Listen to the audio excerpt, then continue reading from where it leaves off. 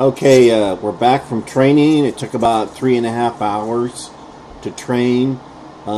Here's some of the results. This is epoch, the first epoch. This is kind of the precision. And then if we go to the last epoch, this is what we got. So it's been trained. Like I say, we can look and it produced this file. This has the weights in it and some of the checkpoints. And then if you look at this, this just shows us what's in that file if you want to click on this. And then the next thing we do is we have to evaluate the train model. We're not going to do that. If you want to do that, you have to replace this.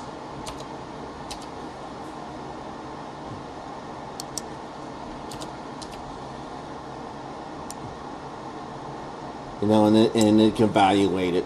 So when we want to prune it, we're ready to prune it. Now here's another thing too. I've noticed, first of all, we got to change this, and then let's see, that's about it. And I noticed, like right here, this seems to be the key to getting some good models out of it. And the right here, the TechNet, they recommend 0.01. Like I messed around with it. That's actually like a good number right there. So we're gonna put that in there.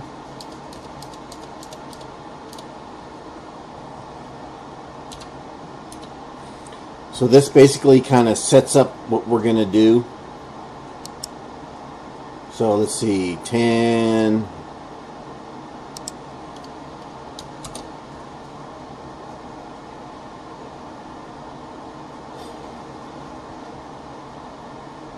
Oh, and it makes another folder for all the stuff to go to.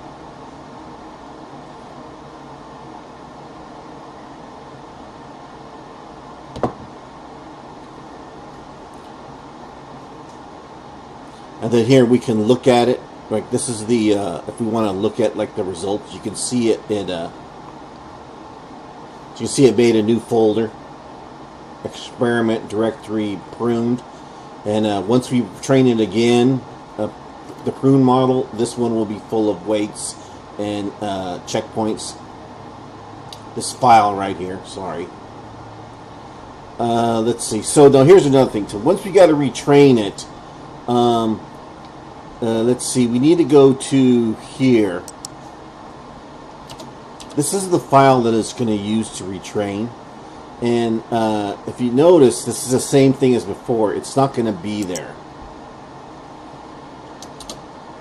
It says it can't find it. So we have to go back here to our... Close this out.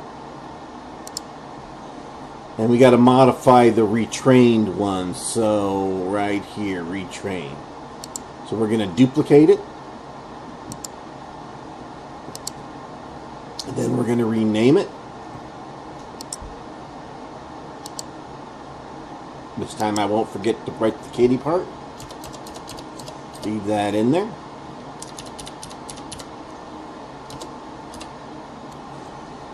Rename. And then we'll skid in time. We got to modify it. So let's see. Like I say, if you got to put JPEG there if you're going to use JPEGs. Let's see. Here we got to go modify this to 10, and then we got to change this to 10 also. Points out our file, what we're going to do. And then like down here, you can, if you want to mess with the epochs, it's down here. 120 epochs, batch size. So, but like I say, the important one is this 10 and 10. We save that.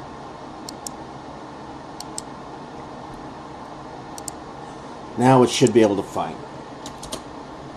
See, it finds it. And then this is where we go to model again. So we got to change this to 10. Change this to 10. and then we'll retrain it. So I'll go ahead, and it's just going to take a couple hours also. So once I make sure it's training, I will shut it down and come back when we're done. So here we go.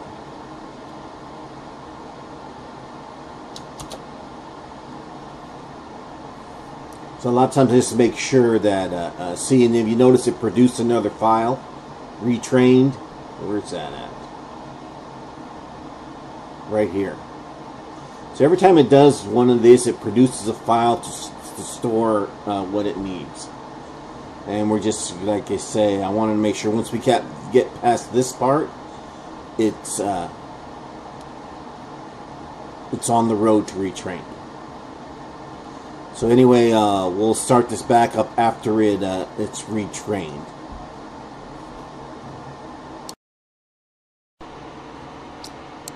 Okay, we're done with our training, our retraining after pruning. We ran this ran about for 2.5 hours, and this is the precision we got, and these are our classes. We're going to have to make a label text when we transfer it over to the Nano. And then it created this this folder right here, retrain. And then we want to evaluate the model. I'm not going to run this. This just tells you how it was. And then if you want to visualize interference, you run this. It takes about 20 minutes to run. You got to change this to a 10. And it produces this file right here.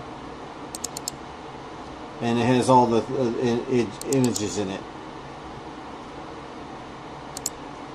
And with the labels.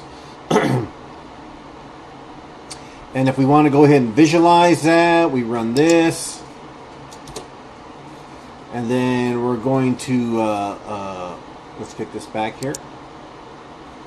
And we're going to pull some images out and visualize them.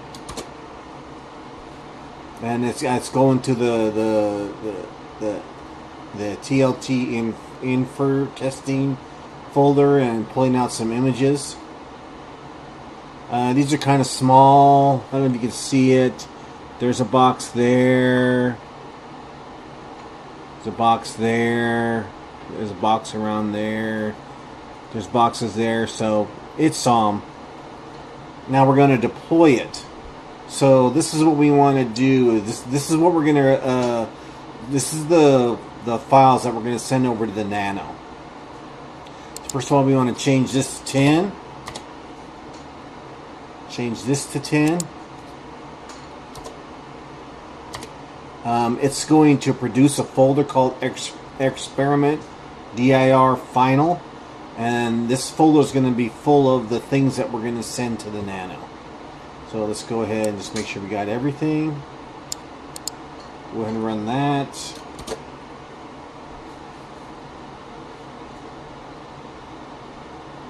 And you see it's going to produce a folder called Experiment DR Final right there. Where are we at?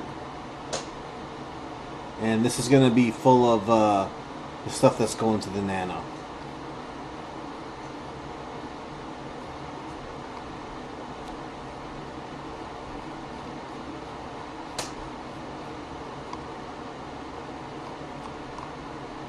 So it's done, and what happens in this right here is the ResNet 10 detector ETLT is in there now, and so this just shows us what's in there. And here we're gonna the int 8 optimization.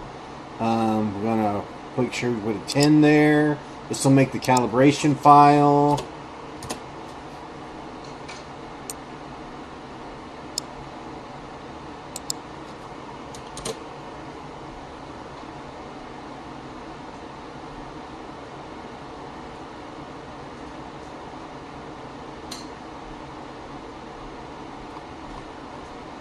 Okay, so now in this folder, we have two files. We have the tensor calibration file and the ETLT file. And then so we want to deploy it. Do this 18, and we need to make that to 10.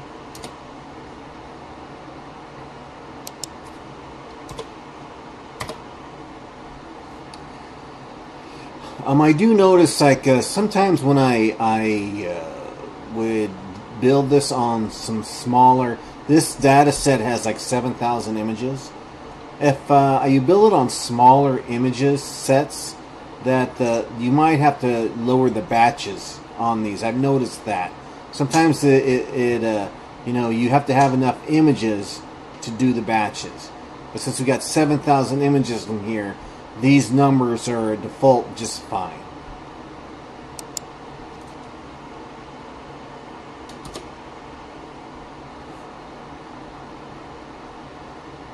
See, it's doing its thing.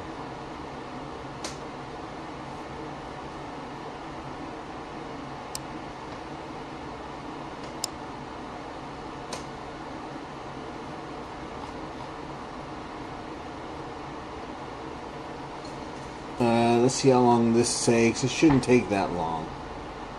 But anyway, this is the folder that we're going to transfer over to the Nano.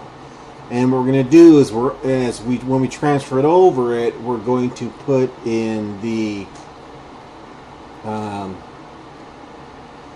this right here, this converter tool that's designed for the Nano. And then we'll actually do the conversion over there to get the TRT engine.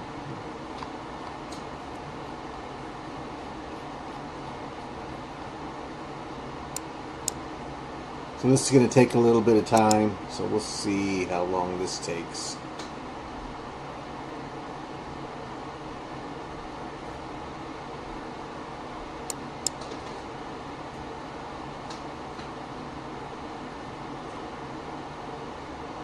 How many batches of 10?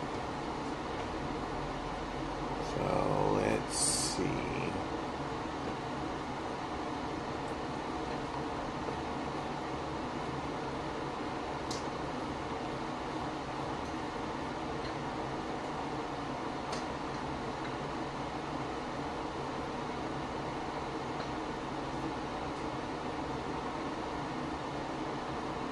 Okay. So that's done. So what it is, it ran all this, and it produced the calibration bin. So now these are the items that we're going to pull over to the Nano. So next time you see me, we're going to have this all over in the Nano. We're going to generate the Tensor RT engine. It's basically the same as this, but it's like you say, it's best when it's done on the machine that it's going to run on. So that's it for now. We'll move on over to the Nano. I'm going to copy this and put it over in the Nano folder.